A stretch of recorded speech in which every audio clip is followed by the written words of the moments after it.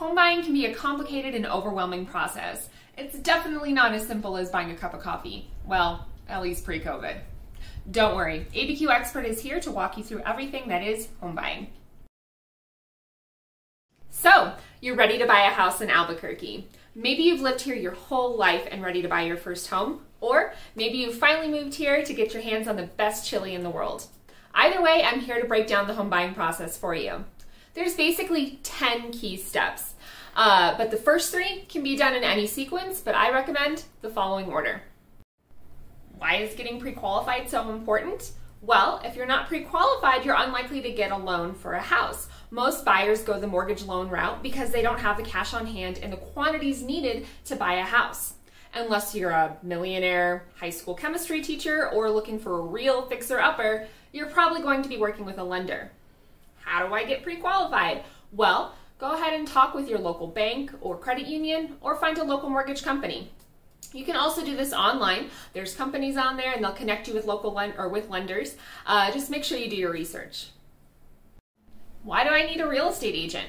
Well, your real estate professional is there to make sure that your purchase agreement, your contract, is fully executed. They're negotiating with the selling side, they're working with inspectors, appraisers, the title company, and they're getting you into the homes that you want to see without you having to call up every single listing broker, right? Doing all these things that you probably don't want to be doing on your own. The best part, your realtor don't cost a thing. That's right. Selling side pays buyer broker commissions, typically through the list price. It's usually added in there. So go ahead and start doing your research for somebody that you want to work with, right? Somebody who's fast, responsive, friendly, knows the city, and is a great negotiator. If you've been living through the first half of the 21st century, you've already probably been looking at house porn online through some of those major players. Zillow, Trulia, Realtor, Redfin, or the lesser known Bluefin. Okay, maybe not that last one, but you get my point. There are tons of resources out there for consumers for you to get an idea of what houses are out there, how much things are costing in your city, all good stuff. So if you're already working with an agent and this isn't your first step, there also will probably hook you up with a portal that ties directly into the MLS. This means that you'll see when things hit the market live and when they go independent, so you're right on top of things. Plus, they tailor your search to meet your needs and do much of the heavy lifting for you. Yay! You found some houses that you love. Now it's time to play out your HGTV fantasies. So, you go online, you found a house that you love, send it to your realtor, and they're going to get you in the door. All right, now due to our global pandemic, things have changed slightly, right? So some sellers are requiring a pre-qual letter or a pre-approval letter, so this is even more vital that you get those first steps sorted out before we go start looking into houses actively. Some buyers are also doing some more virtual house hunting sessions with their realtors just to narrow down their search even more. This whole step can be really short. Maybe you find the right house within the first few visits, or it can be really, really long and it's going to take dozens and dozens of houses until you find the right one. The key thing is your realtor is going to get you in the door and you're going to find the right house.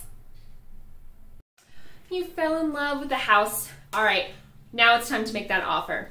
Your agent's going to go ahead and sit down, talk with you over the phone, virtually, in person, really depends, and figure out what you want to offer.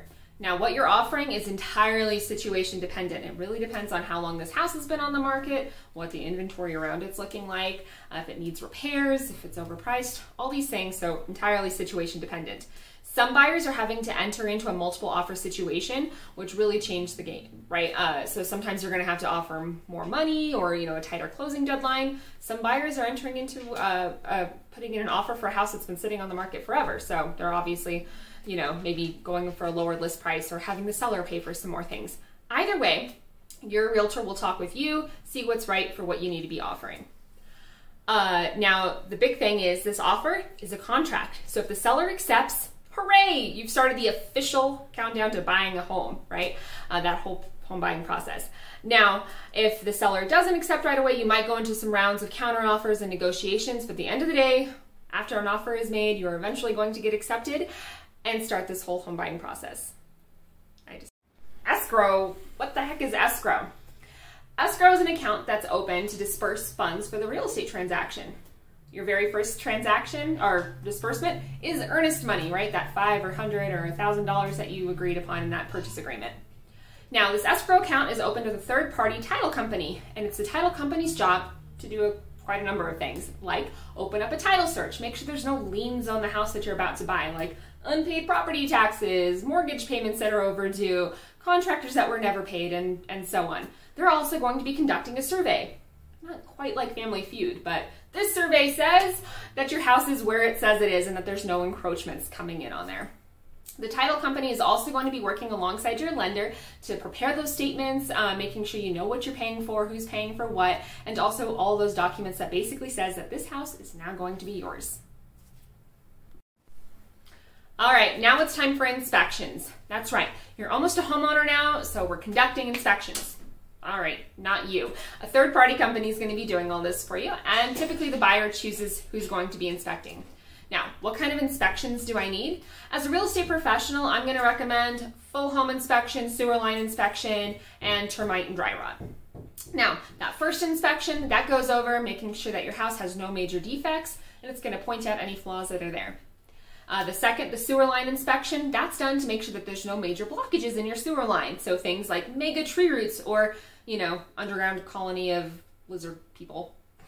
The termite and dry rot, that's all done to make sure that you don't have a bunch of insect colonies living in any wood, like decks and things like that. Now, sellers or buyers will be paying for the inspections. That all is, dependent on the offer that you wrote up. And once the inspection report comes through, there's two things that happens. You're either really happy with it and you are fine with moving forward, no more negotiating. So that's great. You're not negotiating repairs. Or second, you're unhappy. And then that leads to two more choices, right? You can either walk, so if there's an inspection contingency in place, you can just up and leave. If that's too much work to be done, you can back out. Or you can go ahead and negotiate repairs with the selling side. Now this comes in multiple different ways, right? So either they're reducing the list price, they're going to be fixing things before you move in, or they're maybe going to be crediting you something at the end. Appraisal! What is the appraisal? It's one of the last hurdles that we're going to be going through before closing on your future home, right? One last place for potential negotiation, but we'll get to that in a second. So what is the appraisal? The appraisal is done by a third party, the appraiser, who's typically hired by the buyer side's lender, right? The lender goes ahead and chooses it, and the buyer pays it through their lender fees. What's the purpose of this? This is to assess the value of the home. That lender wants to make sure that the loan, the mortgage amount that they're putting out here is actually the worth of the home. So each appraiser, they have their own techniques, and obviously some of this has changed during COVID, but the end result all remains the same. They give their opinion, their assessed value of the home to the lender and to the buyer side. So you as the buyer, your realtor, we all get a look at it. So two things can happen. The appraisal, the value of the home, comes in at list price or higher. So that's a good thing. Nothing else needs to happen. No more negotiating needs to happen, and everything's clear. You're going to be paying what you agreed to for that list price. Second thing that can happen, it comes in lower than list price, and that's where some negotiating is probably going to have to happen. Your lender is going to be paying for, they'll be giving you a loan amount for whatever that appraised value was. So if there's a bit of difference in there, it's either the list price is going to have to come down, or someone else is going to have to pay for that, either buyer or seller. If no, agreement can be made, then the deal will likely fall through. It's closing day. One more step to buy your future house. No, just kidding. It's closing day. What does this mean? This means that we're signing a bunch of paperwork and we're transferring everything from the seller's name into your name. The house is one step closer to being yours. Now, we're not officially there, right? We're maybe, because we got our home loan, authorizing things to be funding and stuff. So unless we're that high school chemistry teacher paying through cash, we're going to still have a couple more steps, or one more step, excuse me, and that's for it to fund and record. All right, so funding's going to be happening when your lender wires the funds to the title company, who then sends things to the seller side, thus officially paying for your house. Recording happens when all those official documentations, saying everything's been paid for and everything that you've been signing is sent to the county assessor's office, thus officially making everything yours in your name, right? This house is now yours.